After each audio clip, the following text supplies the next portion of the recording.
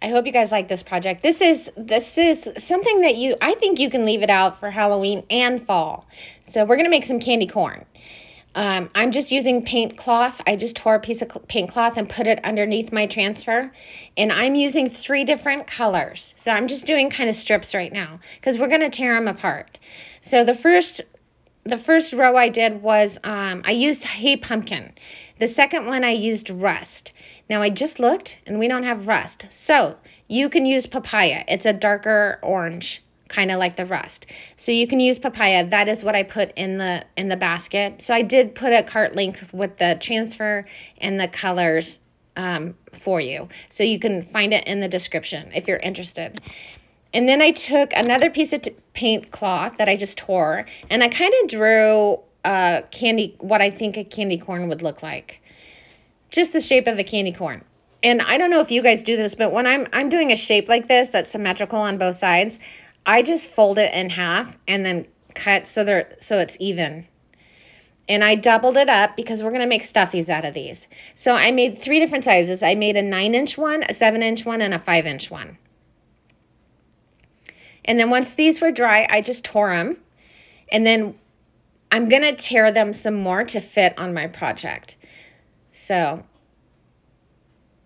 I'm kind of just gauging how much I need. And then I'm going to do three different layers on here. Okay, so I know this is a mess right now. This video is a mess right now, but trust the process. Hang on.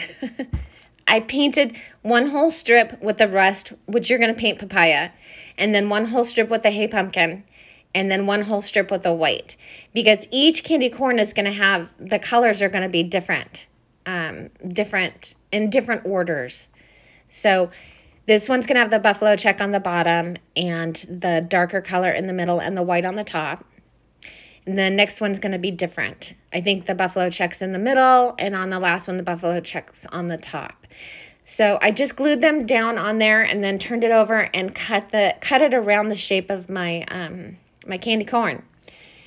So the next one I did I kept the colors the same. So on this one, the bottom color is the Hey Pumpkin. And then, so on all of them, the colors are in the right order. It's just a different pattern. Well, the buffalo check is in a different place. I have confused myself. I'm so sorry. So I just got them all on there, cut them all out.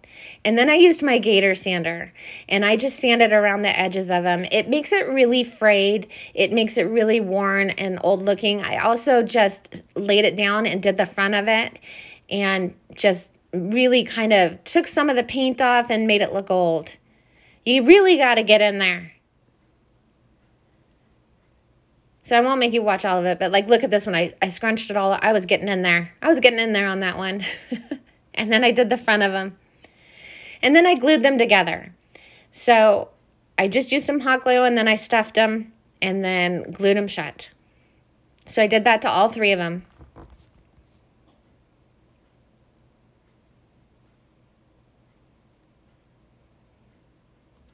And then once that was done, I made a bow. I used my Bow Dabra. A lot of you ask about the Bow Dabra. You can get them at craft stores. I think Joann's, Michael's, I think Hobby Lobby. I did get mine on Amazon. It is a must-have. So I just made a little rag bow, different fabrics and coffee stain tea towel, and I put a little bit of raffia there on the top. And once you take it out, you just kind of tie it in a knot and fluff it up and cut it to make it even. And then I just glued it right to the big candy corn. And then I put a twine bow on top of the rag bow. And then I just kind of put some patches with buttons on the other 2. And then I made a little tag just using a piece of paint cloth and the Autumn Tiered Tray Transfer. And it just says give thanks. And if you are using the transfers and you pull up slow, if you miss anything, you can put it back down and fix it. And I did wait for this to dry.